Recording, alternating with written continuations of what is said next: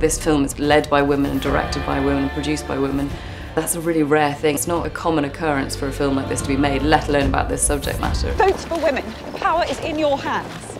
No one cares, love. Some of us do, Mrs. Coleman. So it's like your bleeding cake hole. It's not a film strictly about politics or about sitting in a room hashing out issues. It's about action. And that was the point. They were going to get stuff done by being heard and being louder than everybody else. This film is about women gaining a voice, wanting a voice, fighting for a voice. The need to vote and the need for female equality has never felt more pertinent and more relevant to be discussed. We have reached a state of anarchy we can no longer ignore. Punish those responsible. These are people who have a cause for which they would lay down their lives.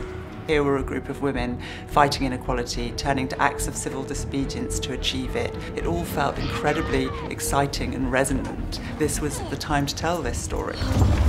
First, we found Carey Mulligan. She's someone who I think has an incredible ability to inhabit a role. We're in every home, we're half the human race, you can't stop us all. She's got such an extraordinary presence on camera. Oi, Mrs. Miller. Bet you wish you were a man. Yeah, bet you wish you were an all.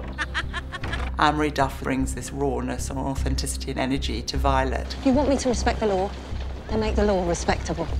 You feel at the beginning of the film she's a no-holds-barred individual, but actually Cut that! she does have limitations. Mrs. Pankhurst, she asked us. Mrs. Pankhurst asked too much. Helena Bonham Carter, I was very excited about seeing her do something we don't see her often do. I blow up a house, I do letter bombs.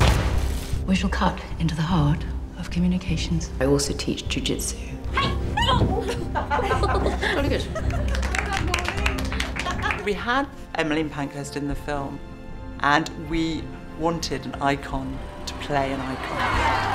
And Meryl Streep appeared on this balcony, gave this speech. Never underestimate the power we women have to define our own destinies.